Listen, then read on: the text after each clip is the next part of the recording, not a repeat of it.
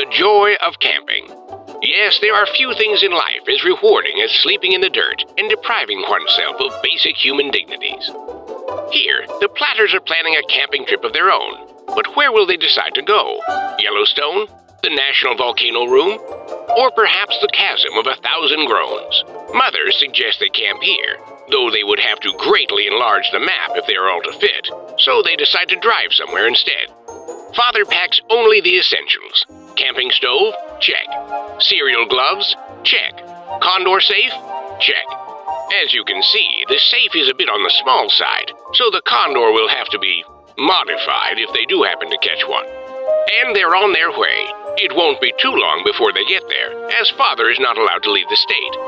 Now that they have chosen their final resting campsite, they can begin setting up camp.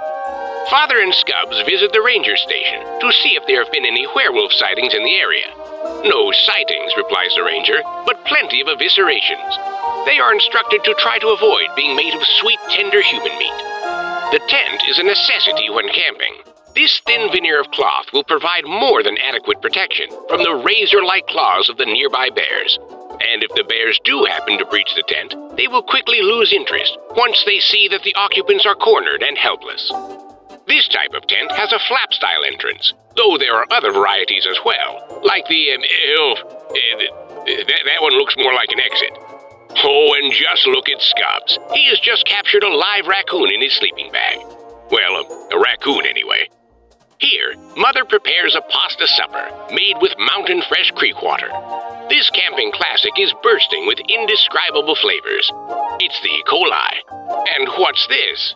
Tracy has spotted a mysterious loner camping just next door.